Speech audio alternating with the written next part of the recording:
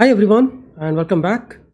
In this video we are going to talk about application performance monitoring because this is really critical and very important aspect once you deploy your microservice, and we are going to use New Relic and keymaytrics tools. We will just look around how to set up these tools for your microservice which is just deployed or which you are going to deploy, and you have planned to monitor those microservices using New Relic and keymaytrics. So New Relic and keymaytrics tools you can easily plug in with your microservice, and they give you a vast, the huge analytics.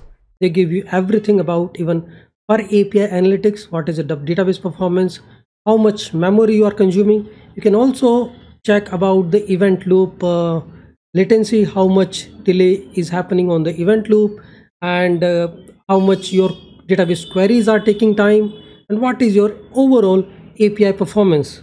Individual API you can trace, and also wherever it is deployed, the server metrics. So let's do the setup.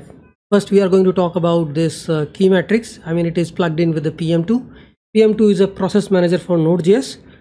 You can just use a PM2 and you can just log in, and I have logged in, and here I can just enter the bucket creation. That will just create a credentials for you, and now you can connect to this monitoring platform either using Docker container, or you might be deploying your application just on server. What we are going to do, we are going to just run this whole thing on our simple system. I'm running this application locally, so I will just link this particular Node.js process with the keymaytrics. So this is my simple application. I installed PM2 and Node version, and I can just try to install the PM2 on Node version 16, and then PM2 link. This is actually the command which it is providing us, PM2 link, and I just copied the command from keymaytrics, and now your system and the keymaytrics cloud has a connection. All your analytics can be sent to the remote keymaytrics cloud, and here I'm doing PM2 start, and here we can just do the build because we are running this as a node process, right? So PM2 start, npm run build, it will give me the main.js file, and I can run that using PM2 start dist folder that has main.js file. So src main.js file, it will just start the Node.js process for me.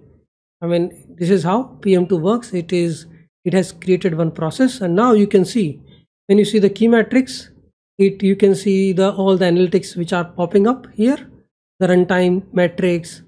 You need to upgrade your plan if you want to just use a lots of other analytics like API performance.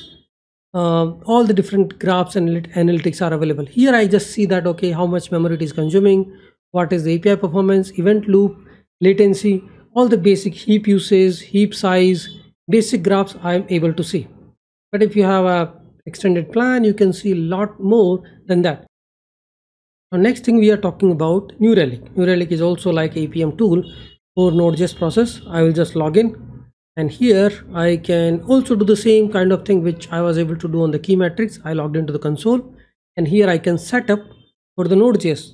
Currently I'm going to show you the demo, so I will try to configure the New Relic for my Node.js NestJS process. So here you can just go to the select Node.js. Okay, we are installing, we are configuring the New Relic on the host, or you can configure it on Lambda container.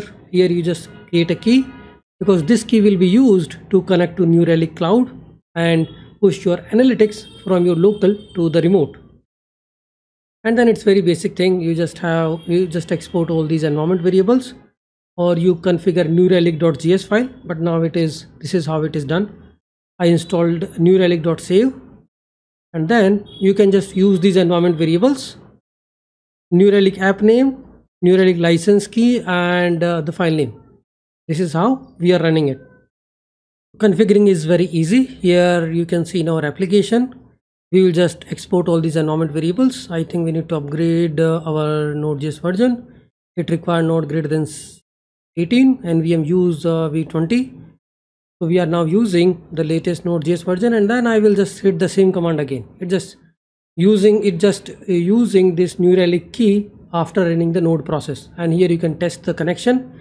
that are we able to connect to our system or not. And here your complete performance metrics will start popping up. I mean, I don't have any, I just have a hello world API.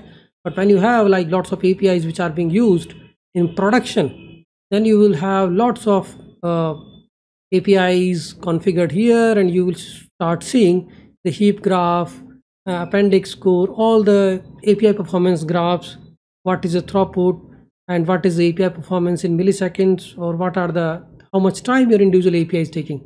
All those things you should be able to manage, and you should be able to see. Even database queries, like how much your database queries are taking time to return the data, what are the transactions, service map. Even you can configure lots of things, because New Relic contains almost everything.